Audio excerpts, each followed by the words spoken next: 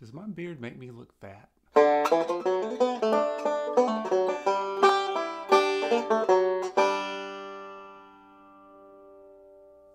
Hi folks, Brian Haywood here, back with another beard video for you for my beard series. And we've been talking about some unexpected awkward stages.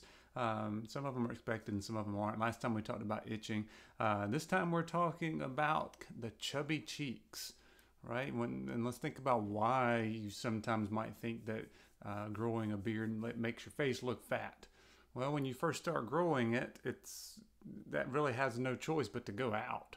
Right, so from what you're used to, the biggest thing is it's going to look different than you're used to. The second part is if it's a certain length up to the first couple months, it's really just going to stick out. So yeah, it might stick out for now, and this part is going to become wider. But as it gets longer, the bottom part is going to really elongate your face. Growing your mustache is going to make everything kind of drop down, and it's going to start to make your face look longer. No matter what shape your face is, normally it's going to look longer, but it takes some time. So there's going to be a stage, and even me, who's got a really, I've got a really thin frame, I thought my face looked fat. But what happened eventually is the part underneath started growing out, and everything started to look a little bit longer, a little bit more proportional.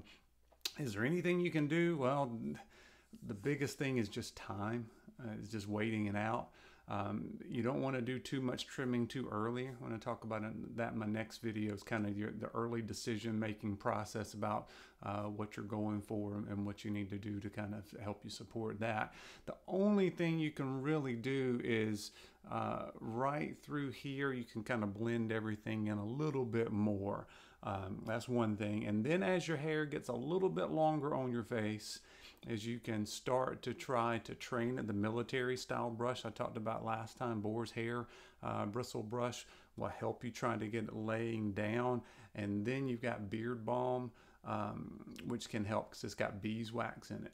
Okay, so that would kind of be the second thing you want to buy after you get the brush.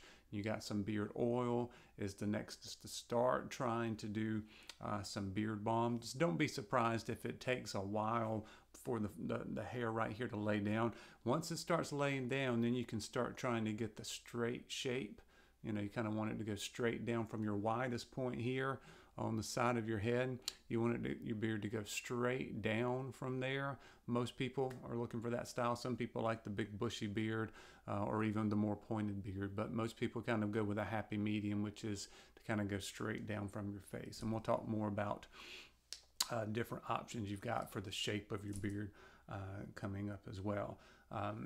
So be careful on that. And as your beard gets longer, then you want to see how thick it is here, and that'll kind of depend on how much you want to taper the sides. So we'll do another video on tapering the sides. All right, so thanks for joining me, and next time we'll talk about a different stage. All right,